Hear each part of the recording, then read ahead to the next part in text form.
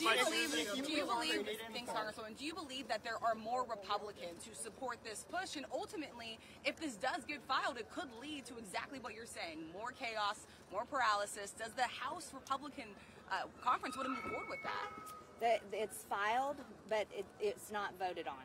It only gets voted on until I call it to the floor for a vote. Right. Wait a minute. Jeffries has said he would help potentially, or not he would help, but the Democrats might be willing to help him survive if there was a motion to vacate.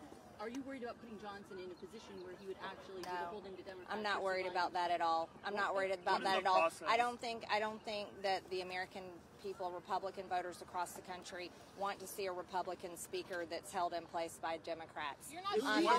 This is not exactly what people want. What do you need to see?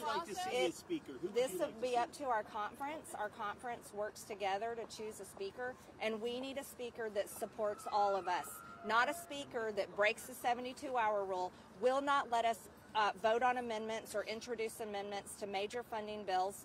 This, right now, do you want to know the video that everyone is watching today? It's the illegals rushing our border, military-aged men running over Border Patrol, running over the Texas National Guard, and Mike Johnson, the Republican Speaker of the House, handed over every ounce of negotiating power to Chuck Schumer and the Democrats and went ahead and funded the government. When this was our point of leverage, Republicans had the power of the purse.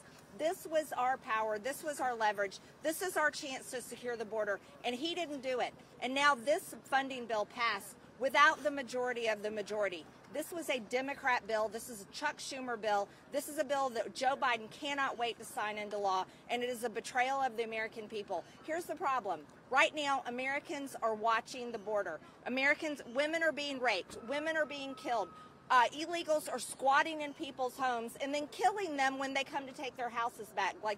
That's just what happened in New York. We're done.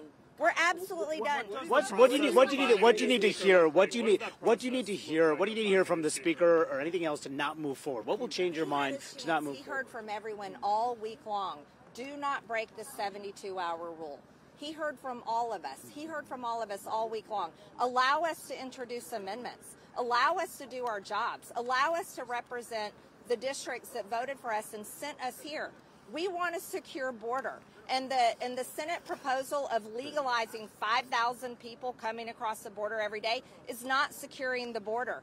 And this is giving up every point of leverage we have. Also, forcing Republicans to vote on full-term abortion funding in order to fund our military is a complete betrayal of all of our values, and our voters don't want us to be doing that. What's the process of finding